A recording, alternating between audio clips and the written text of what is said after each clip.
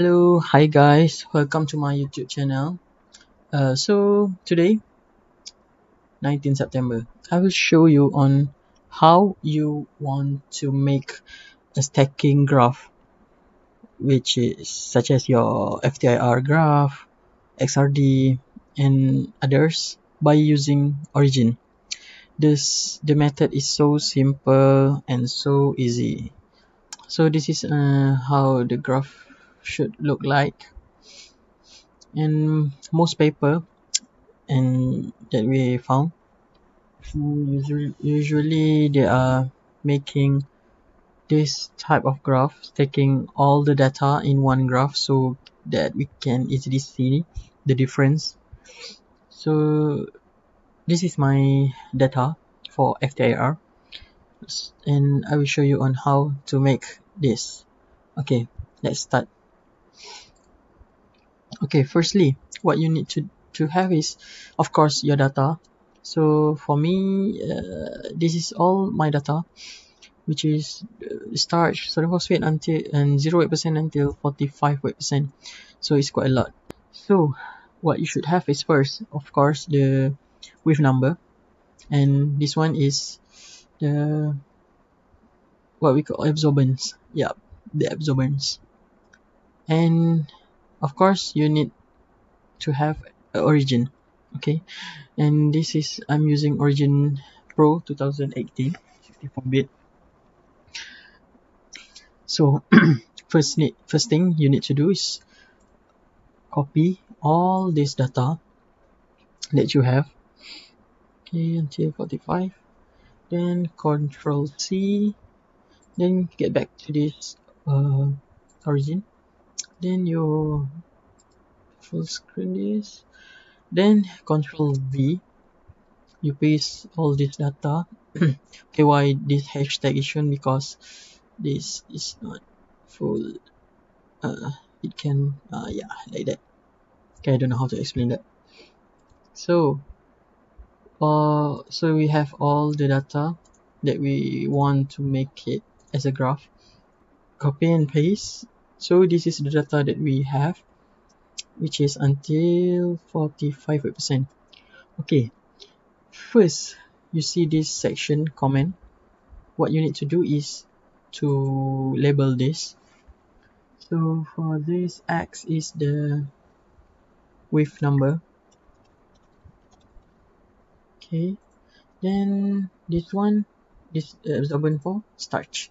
So just take it as a starch, and then okay, for this one you just ignore it because we will remove this wave number because all the wave number are same. So we just only need this one, this section only, because it's all same, so we don't need to put all wave number. Okay, then at this section is for sodium phosphate. Okay, then this one is absorbent for 0.8%, and this last 45%. Okay, we are done about that. So as I said before, this wave number, this section, and other sample, we don't want it because we only use one x-axis, because it's all of this is same number. Okay, so firstly what you need to do is press Control. Okay, this space also we just delete, we don't need that space. Okay, Control, then Control click. Okay, delete only the wave number and the space, the blank table. Don't delete the absorbent or you will get a wrong data. Okay, a wrong graph. Okay, we don't want you. Delete. Okay, right click, delete. Okay, after we delete all of that, next we need to delete this left space, which is not necessary for this graph and we are not using it. So just need to highlight this. Okay, then right click, delete. Okay, now it's look better.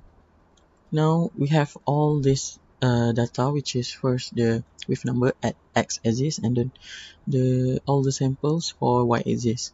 So to make the graph, it's so simple. First you highlight all this until your last sample. Then you see this three parallel graph, parallel black, red, and blue one. You click on the upside down triangle. Then you choose the stake lines by y offset. Then yeah, tada. So this is the data that we want, the graph that we want. Mostly paper does not show the y-axis for this one. So what we need to do is first you double click at the number, then you see this should be at the left, which is the y-axis. Then you see this tick box, you untick it and then press OK. Then it will disappear, the number for the y-axis will disappear, and then this you can just press the button delete, you don't want it. Then you see this minor tick and the major text for this one, we also don't want this. Okay, you go to the line and then you double click, then you see this line and text, you go to it, then you see the line just make it text. We just want to remove the major text and minor text. Okay, first the major text you choose none, and also the minor text you choose none, then press OK. Okay, it's now. Then for this one, because you see the graph does not started from 500, so we need to change it so it will start at 500 and the graph will look better. So you just double click at the number. Now you go to the scale. Okay, you see it's from 500, so it should be started from 500 until 1500. And sometimes people prefer to start it from the largest one to smallest one, so you can change it from 4500 to 500. It's up to you, which one do you prefer, you want to start it from the biggest one or the lowest one. As for me, I want to start it from the lowest one, so press OK. Now it's look better. And then this one, this box you can drag it to inside. Okay, and then this one just change it to wave number 10 unit per cm. Okay, for some people they don't like to see this is too thin, so they prefer to change it, make it more thicker. So what you need to do is you go to the line. Okay, you double click at the line first and then you go to the line, then this width you can change into 1.5. For me, I prefer 1.5 as it looks better. Yeah, so it's look nice. And then you can change the position of this line. If let's say you want to put this green one at the bottom one, and you want to change all this position, you want to reposition all this graph, so you can do it. But first you double click again to the line, and then you see this group, you set it as independent. Okay, then press OK.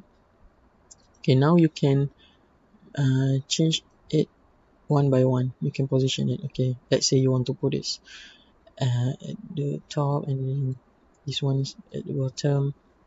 It's up to you. Okay, maybe you want to change the position of the graph because it's not as what you want. Okay, So let's get it back. I just show the example, but I don't want to reposition it. Okay, it's not done yet as for this one. So now this is the last part, so it looks better. Okay, you double click at the line. Okay, then you choose the line and text. Okay, you see this top one. Okay, you take the box show line and text, but you only show the line. The major text and minor text we don't want it, so set it as a none. Then you go to the right, you show line and text. Lines we want it to have, and then this one show none. Okay, then press OK. Now it's look better now, as you can see. It's look better. Okay, so if you want to reset it, this one, you can do it. But as for me, I want to put this box inside the I want to put the box inside this graph, so just let it be there. So that's how you make stacking graph. Okay, so how to export? Okay, go to file and then export graph, open dialog.